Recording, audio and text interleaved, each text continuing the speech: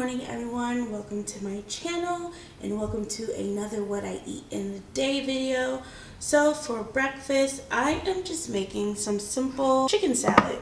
I don't put anything extra. I just use the chicken chunk. This one is the Winco brand, but my favorite one is from Swanson. They make such a good chicken in a can. And then I'll be putting Miracle Whip in it. I usually use light Miracle Whip, but I accidentally left that over in my mom's house. So I'm just going to use the normal Miracle Whip today. And then I am using sweet relish.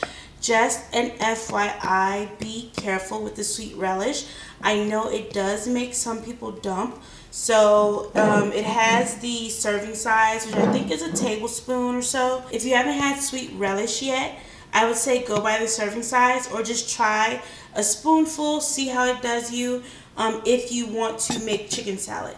Now, my nutritionists and my surgeons, they all know that I eat chicken salad and they know the ingredients I use, so it's no problem for me, but I do know it does make some people dump because of the sweet relish, so be careful, you guys. So this is it for my chicken salad. I literally just mixed only relish and Miracle Whip in it. Like I said before, I don't put anything extra in it, and this is all I'm going to have for my breakfast. I'm not going to eat all of this. I'm never able to finish an entire can in one setting, which of course is fine. That's great. But yeah, this is my breakfast. Stay tuned for the next meal. Okay guys, I've got to do a voiceover here because something weird happened with my mic while I was recording this part. But I wanted to show you guys these real good 8 snack size pizzas. Now, this company makes actual size pizzas as well, but I love getting the little snack size ones because they're literally perfect for my stomach. I can never eat all 4. It comes with 8 in a box, but 4 in a plastic little container. But I really want to show you guys these pizzas because the crust is actually chicken and Parmesan cheese. Can you believe it? There is no bread in these pizzas. They have 20 grams of protein, only 4 grams of total carbs per serving, and the serving size is 4 pizzas.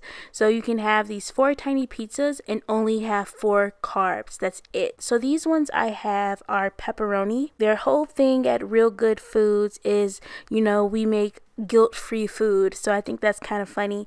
You can either microwave these pizzas or put them in the oven.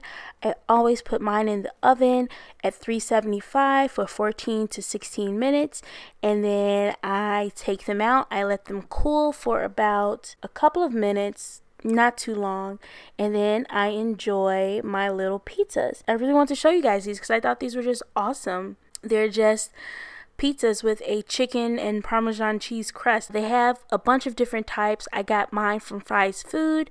I highly recommend you guys give them a try because I just love these little pizzas. Super easy, super quick, and I have my lunch. There we go.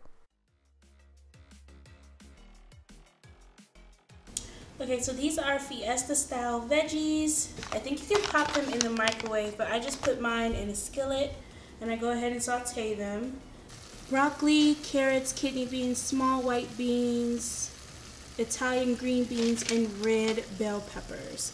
I also put some of my favorite mushrooms in them from Trader Joe's. Both of these are from Trader Joe's. I am also cooking chicken thighs. These are actually from a keto meal plan, but it's now one of my favorite ways to cook chicken. It's yellow curry and a bunch of other seasonings. I will put the recipe and I'll also put the keto book down in the description box. Okay guys, so this is my dinner. I just got home from the gym, so I am so hungry. But just quickly again, this is the Southwest blend of vegetables and a keto recipe to cooking chicken thighs. All of it will be down in the description box. I'm so hungry. I'm gonna go eat. And thank you guys so much for watching. Bye guys.